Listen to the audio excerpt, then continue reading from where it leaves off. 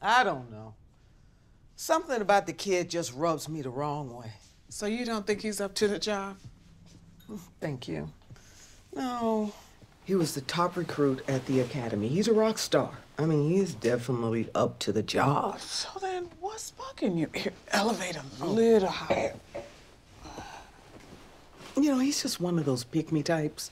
Always has his hand up in the air. Always got to rush in first. He's just so, I don't know, hungry.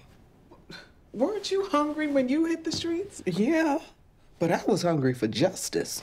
Part of me worries this boy's hungry for something else. Like what? Power, glory, control. And what about the other part of you? The other part of me worries that he might be in it for all the right reasons. And that my main problem at the moment is that it's hard for me to keep up with him. How's it feeling, by the way? It hurts like hell. Oof. You know, Bobby wants me to use a crutch, but I am not going to be shuffling around here like some granny with a cane. That would be quite the sight, though. Yeah, one you'll never see. You know, my doctor says that I might be losing a step. Can you believe that? Well, yeah. What? Listen, there's no shame in it, Athena.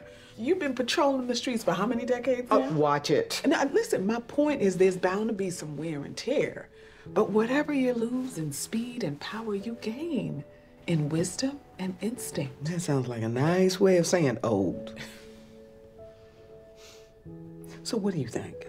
I mean, should I just get over myself and cut this kid some slack? I think you should get over yourself and then follow your instinct.